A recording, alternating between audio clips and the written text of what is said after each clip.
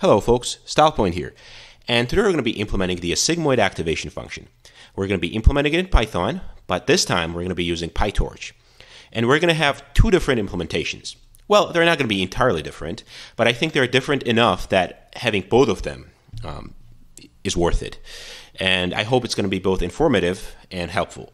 So let us get into this, but first, before actually implementing this, I want to talk about what is Sigmoid and what are some of its features, basically. Okay, so this is the Sigmoid activation function.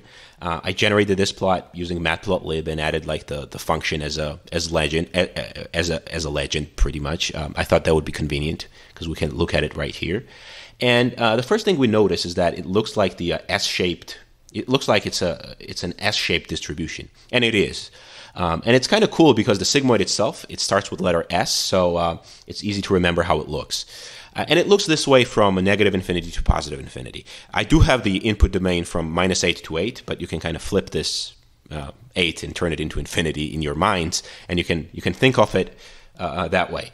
Now, this is the formula for sigmoid. It's 1 over 1 plus e to the power of -x, and this representation to the right is an equivalent formula. Well, it's equivalent because if we multiply both the numerator and the denominator by the e to the power of x, we're going to get that representation. Okay, so what is sigmoid useful for? Well, number one, it's mapping values to 0, 1 interval. As you can see, all the values it takes are from 0 to 1. It can never actually be equal to 0 or 1 because these values can only be achieved as like limits. The limit of s of x right here, as x approaches negative infinity, is 0, and the limit of this as x approaches positive infinity is 1. But notice that as x, I said as x approaches negative infinity, as x approaches positive infinity. So x can never be equal to these values. So we can never really be equal to like 0. Sigmoid can never be equal to 0, the values produced by sigmoid, or 1. Now, in practice, of course, we're going to have some numerical limits, and we're going to get some zeros, but we cannot really avoid that. But these are, again, the values that technically we should not be able to get. Now, as I said, sigmoid is very useful for mapping values to probabilities. We give sigmoid a real number, and it maps it to a 0, 1 interval. And we saw that in logistic regression, where we gave the output of a linear function to the sigmoid, and it mapped it to a probability, pretty much. There is also an extension of sigmoid called softmax. That can be used for a multi-class classification. But sigmoid, in general, that's used for binary classification. Okay, so the first use for binary classification. Another use is in models like LSTMs, where we want to get a number from 0 to 1 in order to then control the flow of information. In LSTMs, one of the gates, it contains sigmoid, and if the value returned by sigmoid is near 1, it means that we're going to pass a lot of information. If the value is near 0, we're going to say, okay, we're pretty much not passing any information, okay? And if it's in between, we're like moderate in passing the information. So because sigmoid maps value onto a 0, 1 interval, we could also interpret this value as a degree to which we allow something to happen, if you will, okay? Kind of similar to how it works in logistic regression and binary classification problems, but I guess a different use here, okay? And another use of sigmoid is, of course, introducing what's known as nonlinearity. So as we know, linear distributions are not the only kind of distributions. In most cases, we have to deal with distributions that are not strictly linear. And that means if we just use linear regression, that's not going to help, right? Because fitting a line onto a distribution that is not linear in nature, is not going to give us good approximation. So in order to have a better function, which is like an approximation of the function of the distribution itself, we need to be able to introduce nonlinearity, and that is done by using nonlinear functions. And sigmoid is a nonlinear function. That is the reason why it's also used in logistic regression. One of the reasons it introduces nonlinearity, right? Now, the final thing I want to discuss here when it comes to sigmoid, there are other things we could discuss as well, but to keep it short, if x is a very small negative number, like minus 10,000, then minus x is a very large positive number, 10,000. Well, 10,000 is large enough in this case, okay? So we're going to call it large. Then e to the power of minus x, that's likely going to overflow. So in case it overflows, we're going to use this representation right here. Okay, we're going to get 0 likely in this case if x is a very small negative number, like minus 10,000. But 0 is better than like getting errors. Okay, so this is the representation we're going to be using when x is negative pretty much. And if x is positive, we're going to use this representation. Now we're going to be computing the derivative for the sigmoid, then we're going to be implementing it. So let's do this.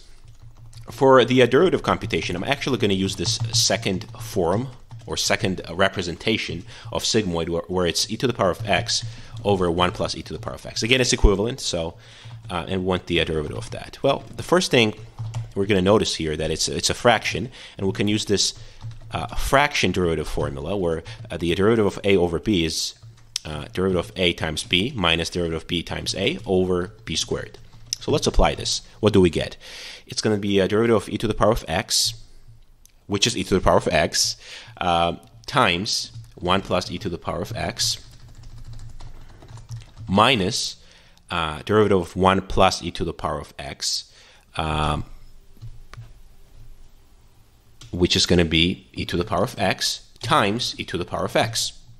This whole expression over 1 plus e to the power of x squared.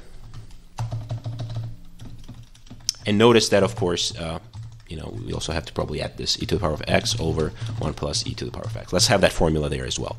Okay, the first thing we see here, e to the power of x, if we simplify this expression, we're going to see that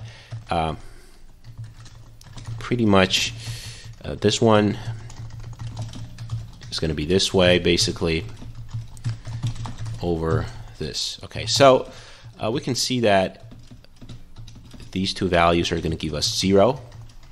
Actually, let's do it this way.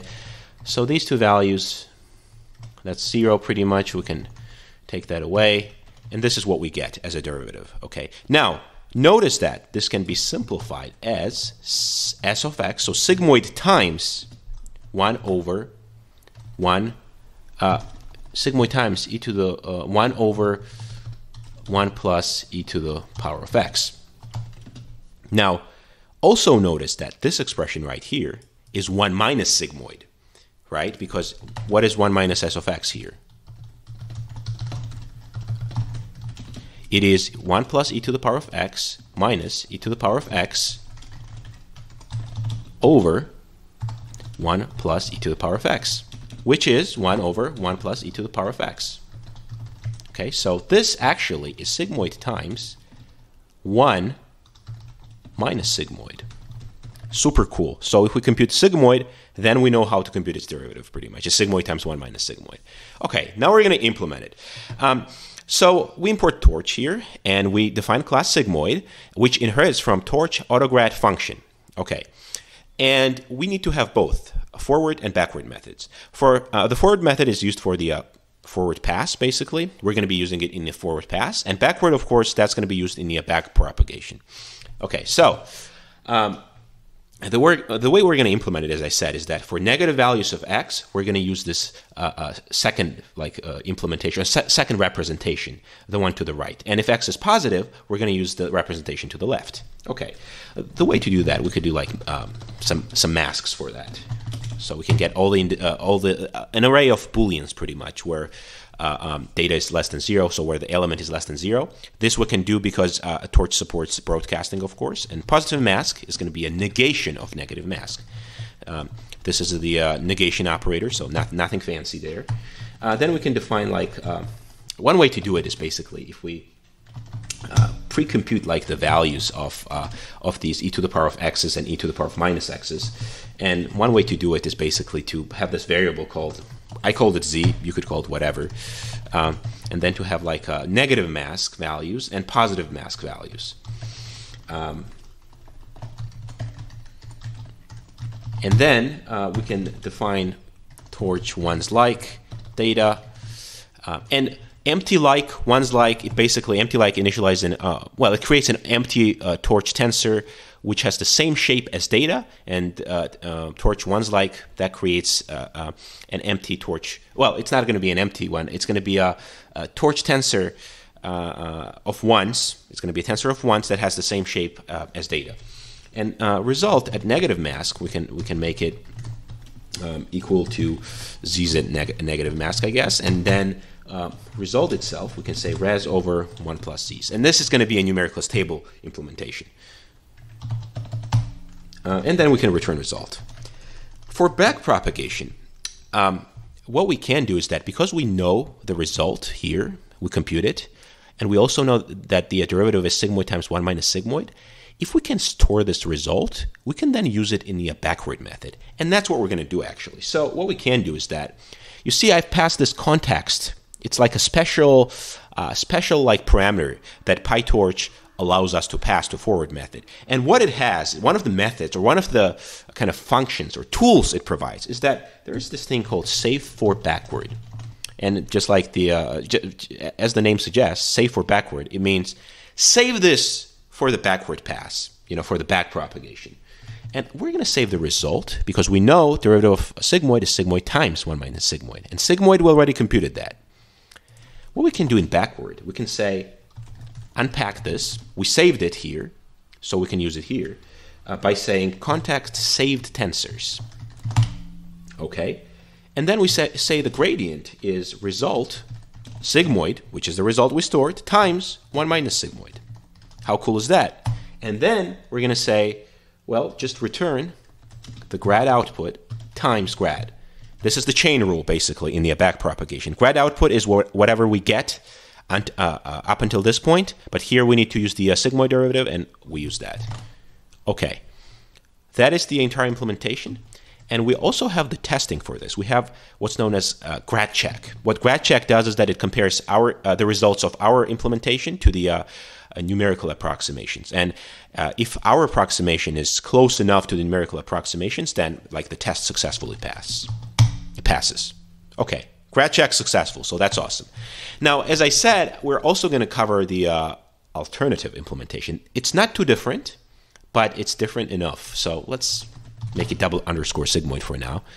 I've already kind of defined this beforehand so that we don't have to define it. The alternative implementation, it actually doesn't do anything but forward. The reason for that is because PyTorch actually knows how to compute derivatives, how to do backpropagation with built-in operations. So, in fact, we don't really need to do backward manually in this case because all we are using in forward method are operations for which PyTorch knows how to compute gradients, how to compute derivatives, like the less than operation.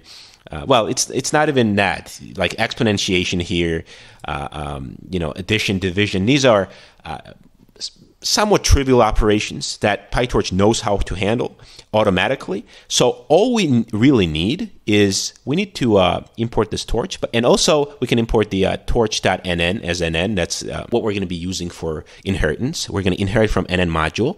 We're going to do inheritance, and we're only going to implement the forward method. Because again, for the backward method, Torch automatically knows how to compute the gradients for this because it knows how to compute gradients for every single operation here.